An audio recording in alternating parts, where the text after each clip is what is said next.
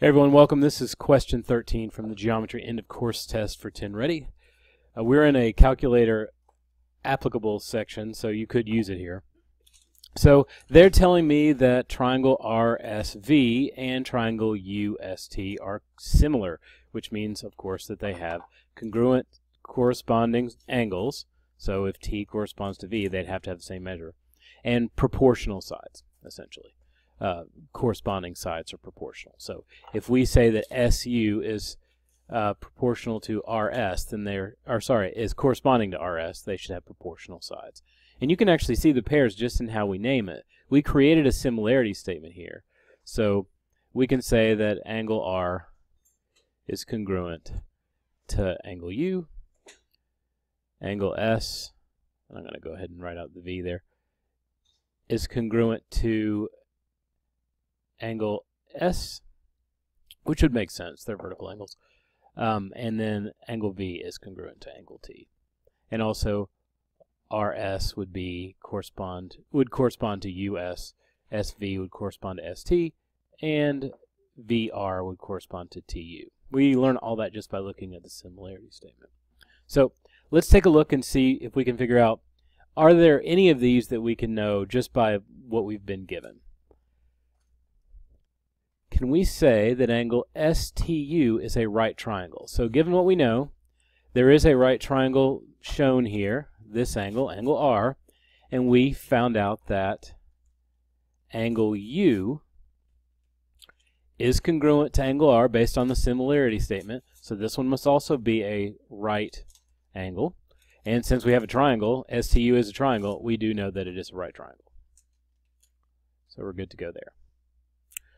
Can we know that RS, so this distance here, is 4/3 x centimeters in length? We don't know yet, so let's create our proportion RV and TU. So see here and here. So I can say RV TU.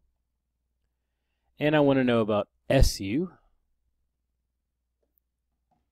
And the corresponding set there would be RS. So SU is here, RS is here. That's a proportion that we can set up. Now, it doesn't mean that what we have is enough, but we can still try, right?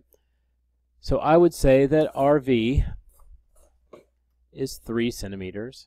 RS is, I don't know. Oh, I shouldn't call it X because we already have an X. Call it Y. I do that all the time. SU is X and TU is 4.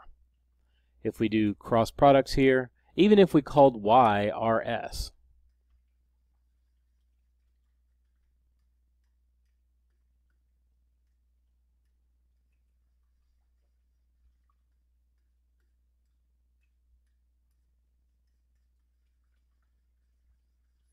nope, it's 3/4 x centimeters instead of 4/3. So that's out. What else have we got going for us here? We want to know if angle VRS is congruent to, that's what this sign means. See how there's an equal sign there and the little tilde? That would be congruent. So we want to know if VRS is congruent to STU. And we know it's not because the angle in the vertex in the center there, that R and T should go together, and they don't. So that's out. SV is congruent to ST. So we know that SV here and ST, are they congruent? SV and ST are proportional, but not necessarily congruent. So we can't prove that to be true. They must be true.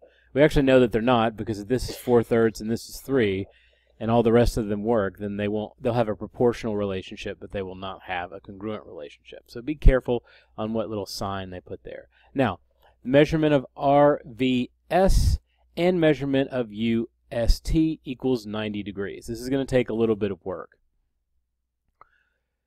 What we're looking for is to create a pair, so angle VRS and angle TUS are both 90 degrees. So what we're looking for is a group of two, or a pair of two, that are complementary. So we need to say, okay, what's RV RVS congruent to over here? That would be V, so it would be T, so we could say that RVS is congruent to STU.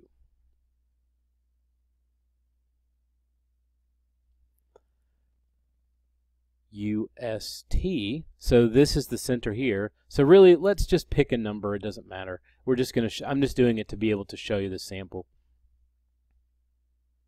Let's say that RVS is equal to 30 degrees. I'm just making that number up. So we're going to put that here. Now, if we know that STU is the same, I'm going to put 30 degrees up here. What we've done at this point is create a situation where we've locked in what this angle is and what this angle is, because they're a triangle, so there has to be 180 degrees inside. So I'll just do 180 minus 90 gives me 90. 90 minus 30 gives me 60. So this angle here, RSV,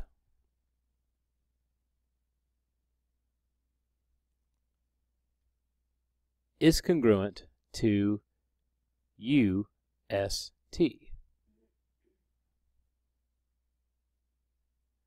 Just based on the nature of them being triangles. So really what I've created is we have this RVS, so this down here is 30, and this UST here is 60 degrees, and 60 plus 30 is equal to 90. So this one is also true. Now, if you don't want to think about it that way, you can just think, okay, do I create a complementary pair? So you don't have to create a amount to fill in. It just made it easier for me to create a visual here. But let's say that this one is angle 1 and the other one is angle 2. Well, if we look at congruent angles, the one that's congruent to RVS would be UTS, so this would be angle 1. So by default, this would have to be angle 2. So since I have RVS, which is a 1, and UST, which is a 2, 1 plus 2 is equal to 90 degrees. So that's there as well. Anyway, M and T are my answers for number 13.